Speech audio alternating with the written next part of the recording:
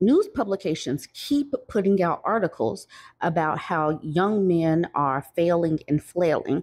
They keep talking about needs, not in employment, education, or training. So, this is from the Wall Street Journal. America's young men are falling even further behind. When I talk about this topic, men tend to come into my comment section getting mad at me, making personal conjectures and assertions about me. I want to remind everybody that I did not, in fact, write this article. I do not work for the Wall Street Journal. If you have any concerns or questions, I suggest you email Rachel Wolf at the Wall Street Journal. I'm just putting it out there. I did not write this article. My name is not Rachel Wolf. Okay, back to the article.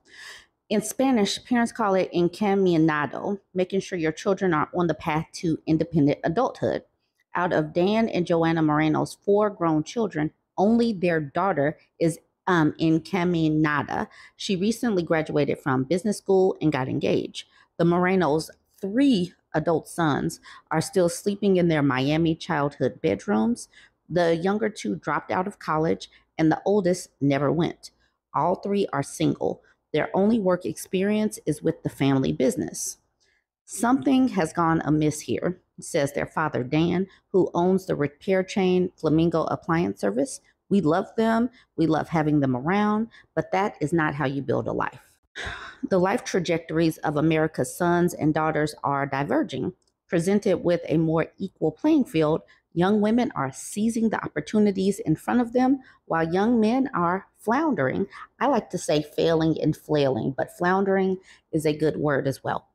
The phenomenon has developed over the past decade, but was supercharged by the pandemic, which derailed careers, schooling, and isolated friends and family. The result has big implications for the economy. This graph is the labor force participation rate, men and women. The men are the red line. This greenish color is the women. So you see women started down here. We go through our changes. We're going up. And this dip that both sexes took was the pandemic. Women are on a higher trajectory up. So then the men's trajectory is like down-ish. If the pandemic wouldn't have happened, it would have been more across the board. But obviously, the pandemic hurt everybody. It says more women ages 25 to 34 have entered the workforce in recent years than ever. The share of young men in the labor market, meanwhile, hasn't grown in a decade. As of August, 89% of this cohort of men were employed or looking for work, more than 700,000 fewer than if the current labor force participation rate was at 2004 levels, according to an analysis of the Bureau of Labor Statistics data by Aspen Economic Strategy Group Policy Director Luke Pardue. Women's participation rate is up 6% points in just the past 10 years to 79%. A fifth of men in the same age range still live with their parents as of 2023, according to the census, compared to women at 12%. This part, among non-caregivers who aren't disabled, men are more likely to be neither employed in school nor in workforce training, what economists refer to as NEET. Around 260,000 more 16 to 29-year-old men than women fell into this category of the first half for the first half of 2024, according to a think tank, the Center for Economic Policy and Research, representing 8.6% of young men and 7.8% of young women. Rates are up for both groups since 2019, but down from a COVID high. Sometimes people get put in the NEET category who are caregivers, and that's not particularly fair because those people are still doing support work to support the household, like cooking, cleaning, taking care of people. And obviously, people who are disabled have a valid reason for not being in the workforce. So when it's talking about non-caregivers who aren't disabled, that's saying these are able-bodied men who are just not working or not in school right now. On my other posts where I've been talking about needs and men falling out of the workforce, I get these emotionals that show up in the comment section saying that they don't have the motivation to go to work because they don't have a family. They don't have a wife waiting for them. And this part speaks to that. The part that's cut off says, up until a decade or so ago, the assumption was that men just needed to show up for their life and they'll get a job and have a family and be provided for because they're men, says the University of Maryland Masculinity Research, Kevin M. Roy. That is a man. I did not say that. This says that is no longer true. While women now expect to have more and better opportunities than their mothers and grandmothers, men are in some ways bracing for the opposite. Researchers say this has created a crisis of purpose, especially for men at the entrance of adulthood. They need to create their purpose, and they are not doing that well. What is going to be your purpose, guys? I don't know. You're going to have to figure that out for yourself. Roy and other social scientists cite shifts away from traditional gender roles and single earner family structures, as well as decline in traditional male dominated industries such as manufacturing. Women, conversely, are flooding the labor market thanks in part to more remote work opportunities. The divergence isn't just economic. Young men and women are also further apart on political and social issues. Now, we've been talking about return to office. We've been talking about work from home. We've been talking about how young people are diverging in politics, with men becoming more conservative, probably because of the gender roles, and women becoming more liberal because women want to keep the freedoms that the feminists have fought for and won. So this is not going to be changed anytime soon. And men's purpose seems to be attached to needing to oppress women in order to feel better about themselves to be able to go to work. So I'm guessing if men can't oppress their own wife, they're just going to stay at home with their parents. So this is the percentage of people aged 25 to 34 who are still living at home. So young people, 25 to 34. Men are at close to 20%. Women, 12.3% still living at home. Ladies, what age were you when you first moved away from home? I moved away from home right out of high school when I moved to into my college dorm. I was 18. I was 18 years old. How old were you? No, that's a lie. I was 19 because I was going into college. Okay, I was 19 years old. How old were you though? The sense a lot of young men have is not being sure that they are needed or that they are going to be needed by their families, by their communities, by society, says Richard Reeves, president of the American Institute for Boys and Men, a nonpartisan research organization. So if they are not needed, they need to go back to figuring out their purpose. Their purpose has to be more than provision because women work. Women work. The graph shows that women go to work. Women know how to maintain a home. Women leave the home. So what are they going to do to be needed? Women have been telling them, but they don't want to listen to us. All right. One of the first clues popped up a few years ago when educators began sounding the alarm on high school boys plummeting college attendance rates. Now that this cohort is in their 20s, their feelings of aimlessness are spilling into the social media and professional realms. And the wild thing is, you get on social media and they want to denigrate women in our education, but they are the ones that are failing and flailing without it. All right, take Don and Joanna Moreno's middle son, 25-year-old Daniel, who left college midway through his sophomore year after indecision about his major spiraled into a larger existential crisis. I felt so lost, Daniel said.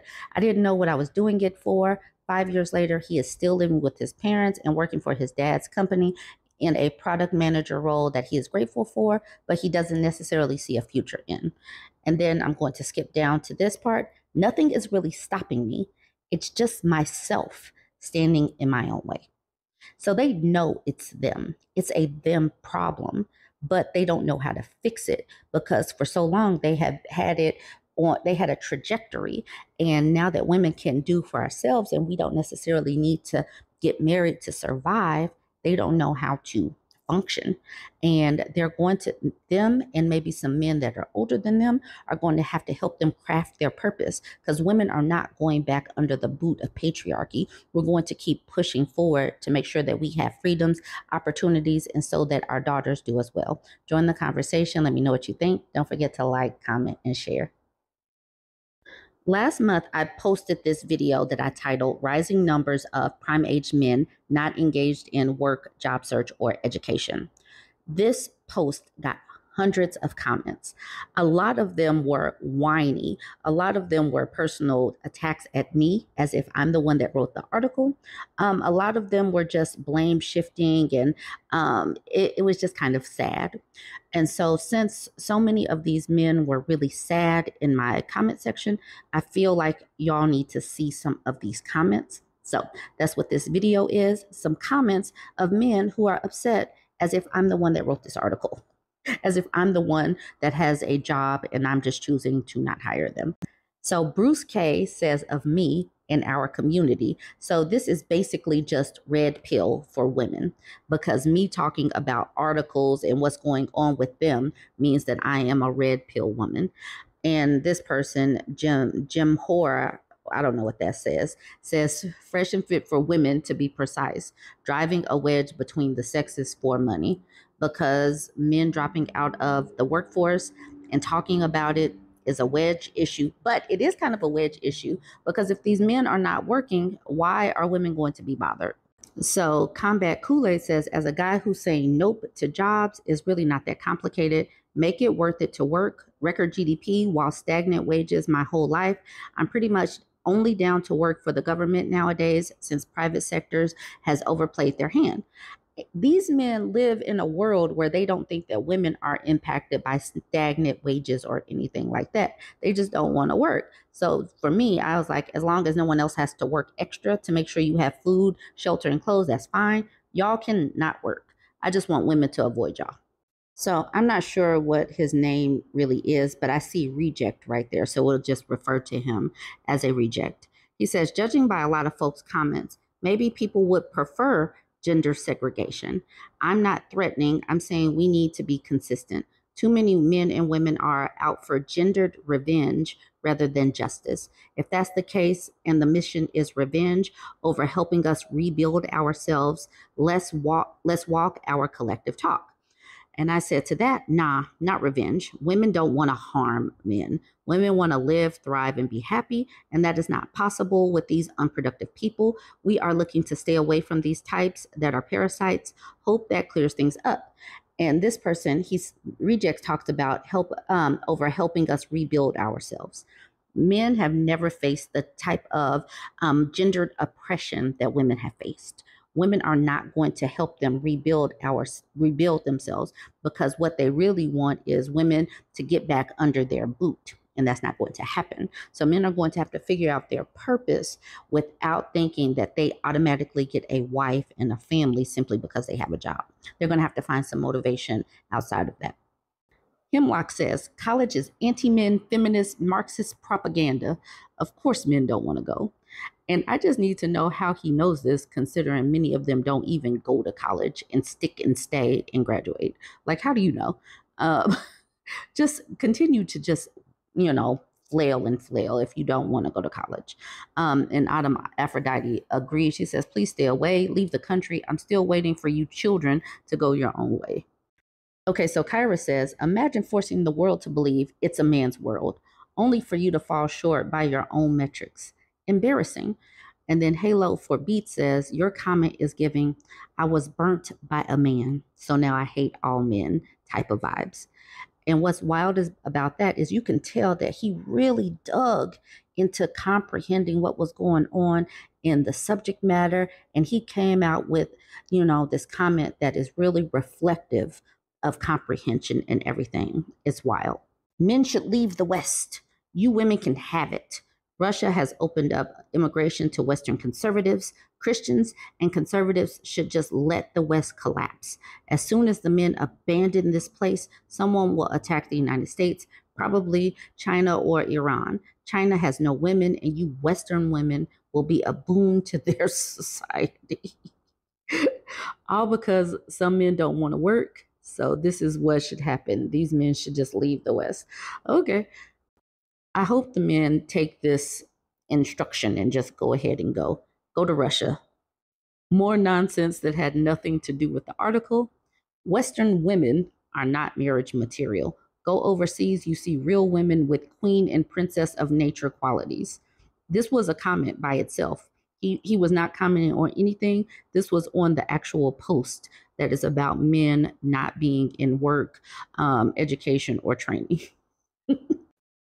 Marie says men are just opting out of a system that has zero benefits to them. Easy as 1, 2, 3. You ladies can now do the hard, rough, and dangerous jobs that keep society functioning. Strap on those work boots and grab your hard hats, girls. Checkmate. All right. So, Maurice, just because, some men are falling out of the workforce doesn't mean that all men will, because some men actually know that they need to go to work to eat and live. So, y'all can fall out of the workforce. We just need women to know and understand who you are as to avoid you. Dark Soul Quee says, you women talking trash, but y'all have yet to build a military force and your economy is falling apart. Dummies, don't make go down deeper the rabbit holes. And hold up. And this is the edited version, so I can just imagine what the real version is. Women aren't the ones that are sending men off to go to war. Men are the ones that are starting wars and keeping that up. Men are still in charge of countries and these economies. This is not on us. We're just literally going to work. D'Anthony says, I think there needs to be recognition that many colleges and universities became inhospitable to men. Why would men want to connect with an academic community when we are told that men are toxic, responsible for virtually all crime, and they are responsible for virtually all crime? That's numbers. And that we are part of this mysterious patriarchy that must be smashed. I mean, the patriarchy is patriarch. What is patriarch? We literally have a patriarchy. How about the many teachings which suggest that men are nothing but selfish and desirous of oppressing others and inherently privileged? I mean, that goes along with patriarchy. Yes, we have to squash that. For the young men who have struggled their entire lives and never had any breaks, hearing these teachings and watching women embrace them wholeheartedly is a turnoff. There is a whole lot more going on here than men being lazy. Part of the solution must involve academic institutions becoming more welcoming, rejecting hate speech. It's not hate speech, I'm sorry, and stop denigrating men overall. Society overall does not benefit when men and women suffer. Yeah, he has an opinion, but literally, if you don't want to go to college, don't go to college. You still got to go to work, so you're gonna have to figure something out. Okay, so the Black Man Myth Legend, he wrote a long comment. I will just do part of it. He says, I am a man. Let me tell you what probably is happening. Some of them can see the writing on the wall, seeing their friends or family lose it all in divorce. They're not losing it all. Women pay into marital assets. Women get some of the marital assets in divorce. People really need to know and understand that marriage is going to be split. Marital assets will be split. Learn how contracts work. Seeing how badly women treat them. Obviously, that's subjective. Seeing how bad the economy is, how probably even if they work hard, they will never get a family or a wife that respect them. This goes back to them thinking that going to work means that they are supposed to get a family, and that's not how life works. No cookie, no success, no reward. Okay, not worth breaking your neck. That's the thing. They believe that they deserve something extra. Like literally, you get your paycheck, take your paycheck and go home like everybody else. Prepare for the worst recession that will break jobs even for women that you never saw, or at least stagflation. Okay, women know and understand that this economy is jacked up, but we're still opting to go to work. Maybe the money from the baby boomers, when they will give their houses to their sons, will give them some growth and see women have babies with those guys, but the rest will do just what is happening in China, laying flat. So they need to be given something. They need to be given a house in order to get women to have some babies. Why? Why can't they just go out and get it on their own? All right, y'all. I'm done with Black Men Myth Legend. I'm done with all of these whiny comments. I just needed to show y'all how these people make excuses and whine in my comment section. Join the conversation. Let me know what you think. Don't forget to like, comment, and share.